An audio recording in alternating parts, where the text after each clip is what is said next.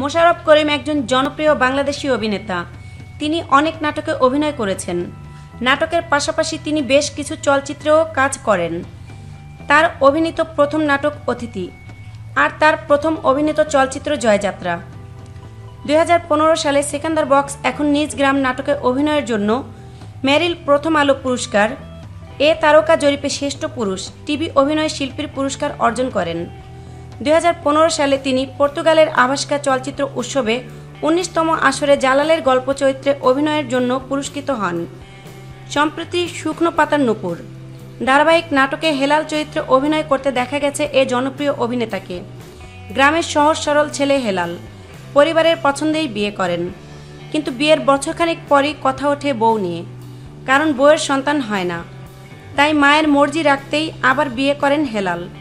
হেলালের দ্বিতীয় বউয়ের কি সন্তান হবে, আর না হলেই বা কি হবে হেলাল।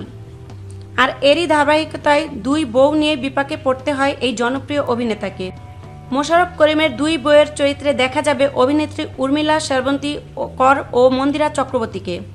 তবে নাটকের নাম আপাতত শুকনো পাতার নূপুর হলেও এ নাম পরিবর্তন হতে পারে বলে জানিয়েছেন নির্মাতা। নাটকটিতে আরও অভিনয় করেছেন মামুনুর রশিদ, শামীমা তুষ্টি, জয়রাজ, শহীদ আলমগীর, হিমি হাফিজ, রিমু রোজা খন্দকার, আফরোজা হোসেন, তামিম তানহা, SM মহসিন, বৈদ্যনাথ সাহা সহ আরও অনেকেই। ধারাবাহিক নাটকটি শিগগিরই প্রচার হবে বলে জানান নির্মাতা।